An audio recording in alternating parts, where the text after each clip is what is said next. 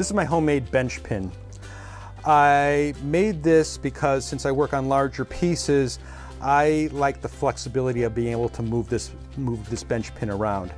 As you can see, if I'm working on, say, leveling the bowl of this spoon, it's very easy for me to just sit it in there and just work on the rim of this bowl.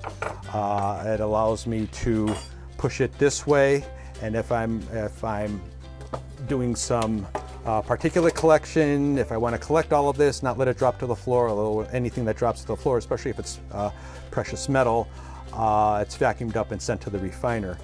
And so you can carve various slots in the bench pin, and if I have to draw some wire, I may just put the point on the wire just like this.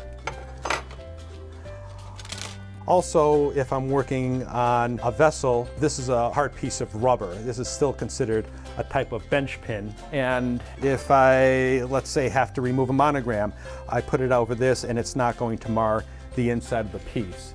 And so I can use, maybe starting out with a 220 grit and remove that monogram. And again, I don't have to worry about anything happening to the inside.